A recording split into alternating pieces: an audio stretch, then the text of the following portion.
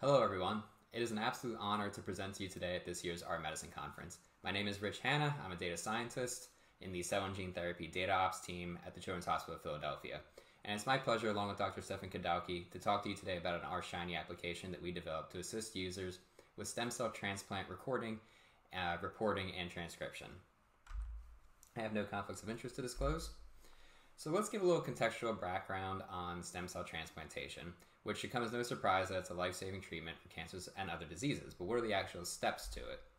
So the first is to collect stem cells. The donor is hooked up to an apheresis machine, which can separate stem cells from other cells. In the image here, you see the bag into which the stem cells will go on the right. Next, the patient who has cancer or some other disease requiring stem cell transplant gets chemotherapy to clear out the cancer cells, as well as any of the patient's own cells, and make room for the new stem cells in his or her bone marrow. Then after the chemo is done, the patient receives the stem cells from the donor intravenously. The stem cells then go to the bone marrow and start making new blood cells. So how do we know that the stem cell transplant was successful? The function of stem cells is to generate red blood cells, a kind of immune cell known as neutrophils, and platelets, which help with blood clotting.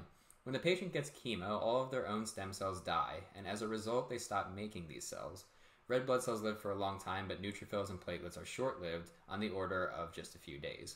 So a key outcome when we monitor after stem cell transplant is the reemergence of those short-lived neutrophils and platelets, which now come from the donor's own stem cells.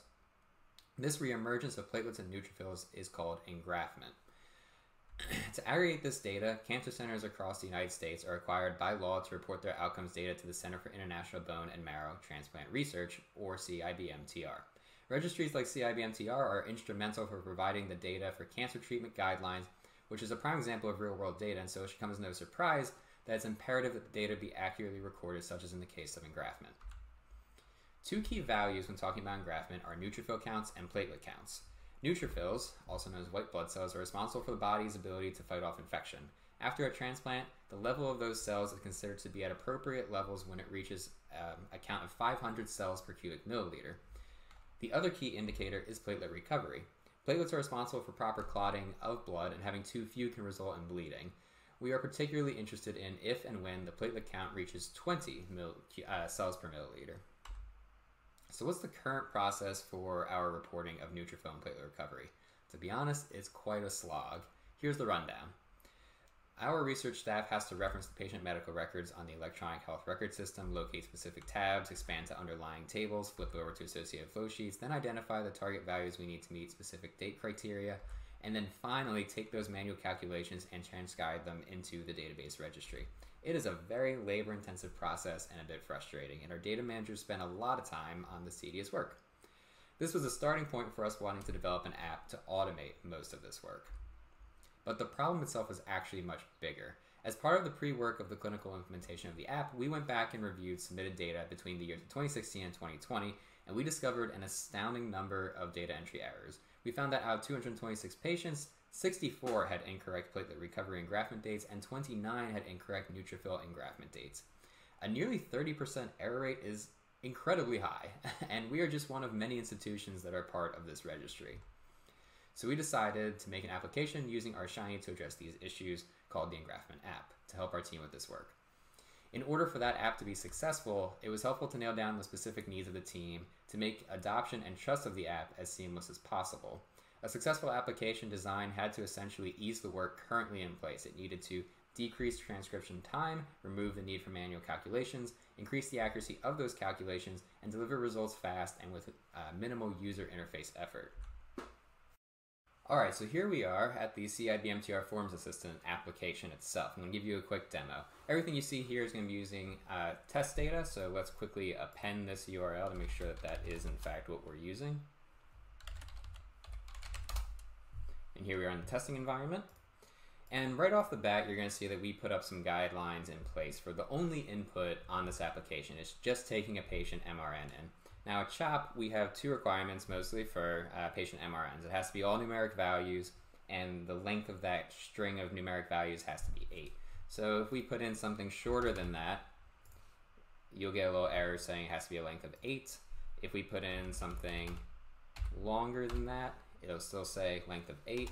If we put in something that has a letter, it'll change to an error display showing that it can contain numeric values. So we always have the guidelines up in place to make sure that we're helping our users as much as possible. So let's put in a fake patient, and anyone who's a fan of Game of Thrones should recognize this is not real patient data. So for Asghar Lannister, we have 2 transplants, and that's shown here in this nice little DT display. The top row here shows that this patient never engrafted for ANC 500, which is the neutrophil count, so for 500 cells per cubic milliliter. They also never engrafted for PLT 50, which is another metric that we take into consideration, but they did engraft for the platelet 20 count on September 26, 2020. So if we click on this, we should see a graphical display also showing that. So we get a really, really nice display thanks to HiCharter, and a nice little button here thanks to our clipboard. And this is interactive, so you can actually go ahead and look at all the different ANC values, and we see here that there was no call out, there was never a point. In this first transplant, you'll see that this patient actually had 2 transplants, also shown in the DT table.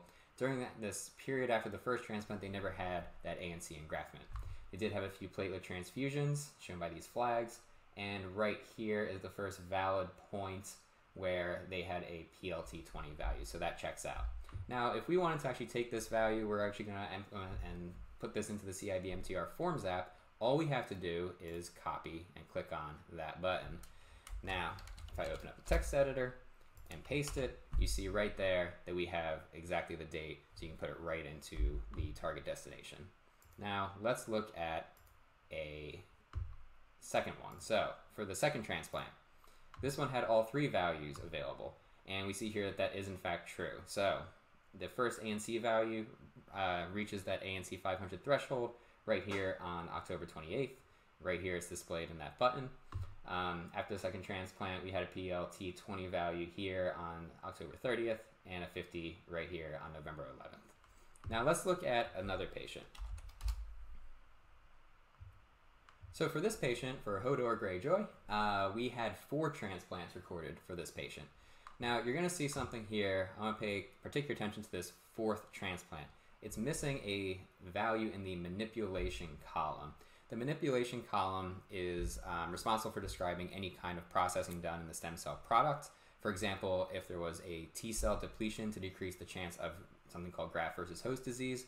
So this is actually more of a clerical error rather than an indicator of contextual data like what we saw in the blanks from the previous patient.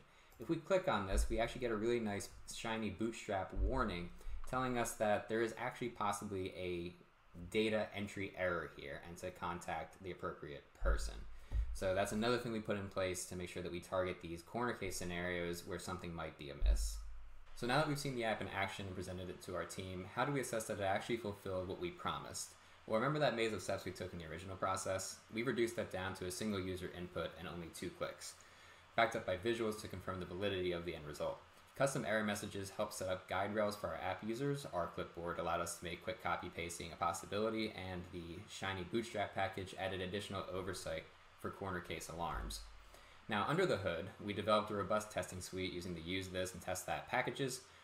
Combining that with the visual markdown output of the cover page package shown here allowed us to show our team that our software was adequately tested and inspire confidence that we were doing all we could to give them reliable software. And lastly, designing with a modular framework in mind was made possible by Golem. So implementing additional functionality or deploying the package at another institution or with connections to a different database only requires rewrites of those underlying connection functions, nothing more. So remember those concerning errors from earlier, the 30%? We conducted a prospective post-implementation validation, and here are the results. Does our app reduce errors? Yes. Not only does it reduce errors, but it completely squashes them. I'll probably never be able to present again on something that has a 0% error rate, so I'm going to relish in this. But indeed, every calculation was nailed every time for an error rate of 0%. So let's start concluding and wrap things up. So data entry in healthcare is hard, doesn't have to be, but it is ubiquitous and difficult. But by leveraging automation and the power supplied by our Shiny, we can eliminate errors and reduce the burden on staff responsible for data entry. By designing with a modular architecture, the footprint built can be delivered to other databases, departments, or other institutions entirely. And this in turn can support a robust, reliable data registry that accurately powers cancer treatment guidelines. Thank you so much for attending. I hope you enjoy the rest of the conference.